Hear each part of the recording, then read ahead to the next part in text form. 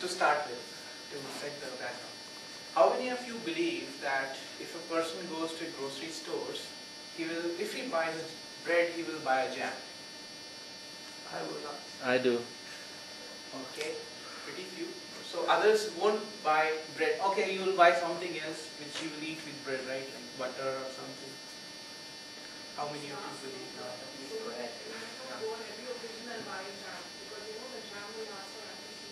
2 weeks. Okay. Then I should say cheese or something, which will end up in a week, right? Okay. That's good. Okay. So, but how many of you can think of this thing that if a person at Friday night goes to a grocery store to buy baby diapers, he will also buy beer? Hardly. Again, there's some issues with that. Yeah, exactly. And maybe more likely than you think. I mean, yeah, it's very hard to believe such things.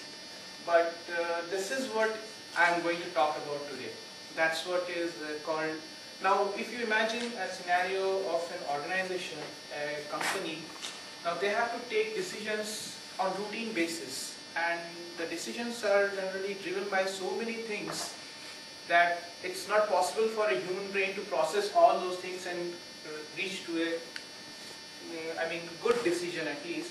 I won't say it's exact decision, very good decision, because something about future, no one can predict what's going to be in future. But at least according to the previous experiences, previous data, something which is relevant in that context. So I'm going to talk about, that whole thing is called as business intelligence, which I'm going to talk about. So business intelligence is actually defined as per the book of G.Y. Han, as this. Okay, I haven't written that's business intelligence, but it's all about like finding information, collecting information, analyzing information from. Collecting data, analyzing data to extract good information out of it. Now, business intelligence actually uses data mining techniques. Computer science people call it as data mining.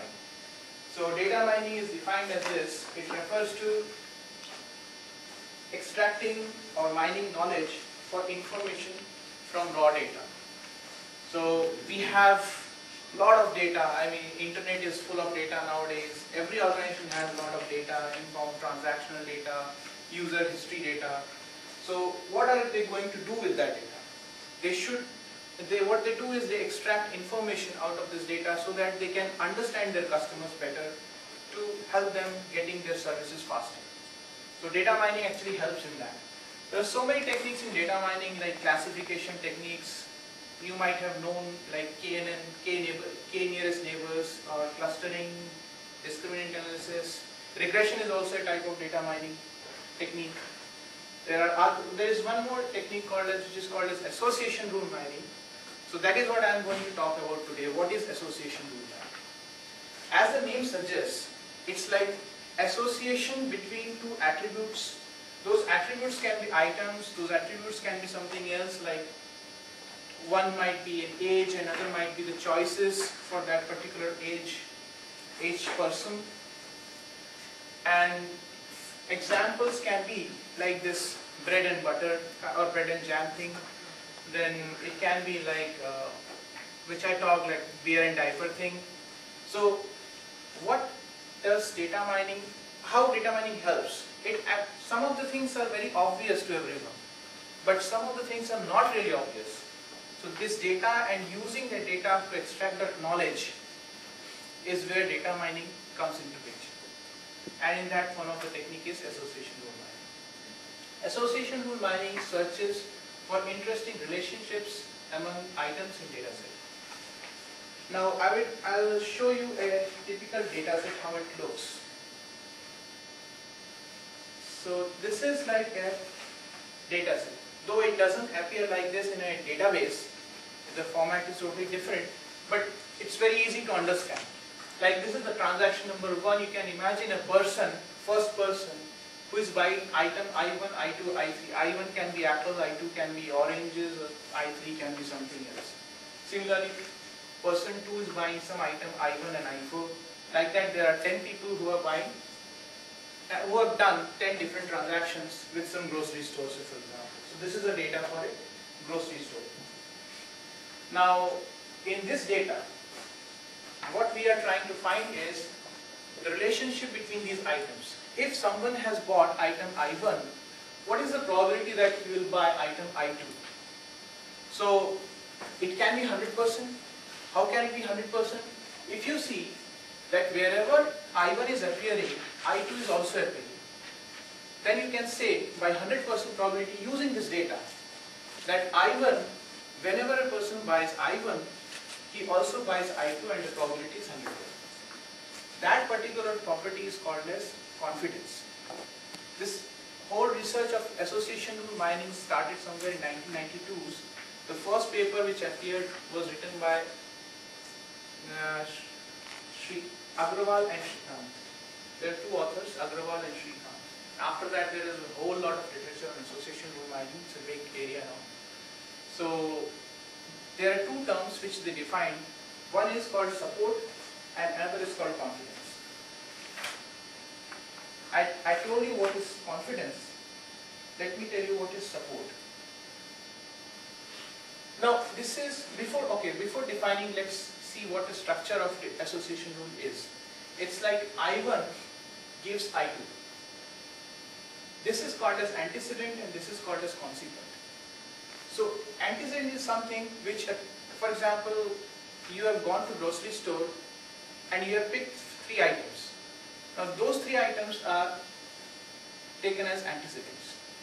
Now the grocery store can see, okay, these 3 items you have chosen, what will be the next item would you like to choose? So that is what is called as consequent. So using this antecedent, our intention is to predict the consequent. Like, best example will be if you go to Amazon.com, they give lot of recommendations. How they give recommendations? You have already done some purchases with Amazon. So Amazon knows what are your choices. So depending on that, they try to come up with some other kind of items which you would like to have or purchase. So these are called as recommendations. Those recommendations can be assumed to be as consequence. And your previous customer history can be assumed to be as antecedent. Now, support is, these are some numbers I will explain later. Support is what is probability of antecedent and consequent both. For example, if there is a rule I1 gives I2, support is how many times, what is the probability of buying both I1 and I2 together. If you see this data set,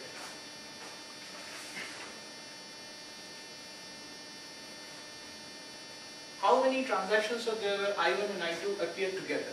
It's like transaction number 1, then transaction number 7 and transaction number 10. I don't know if there is anything. Yeah. So 3. 3 out of 10 transactions are there where I1 and I2 are bought together. So the support is 3 divided by 10, which is 0.3. That is the probability of buying both I1 and I2 together. Now let's come to the confidence.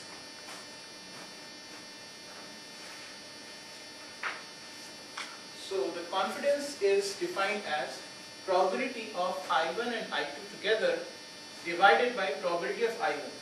So it's like you take both the all the items in antecedent and consequence, find out the probability of buying or having that together, divide that probability by buying only the items in the antecedent. That is what is called as confidence. So here the confidence will be, we already saw that probability of I1 and I2 is 0.3. So the numbers are here. So is it the probability of buying I1 and I2 together, or is it the probability of buying I1 or I2? No, together. It's written as union. The reason is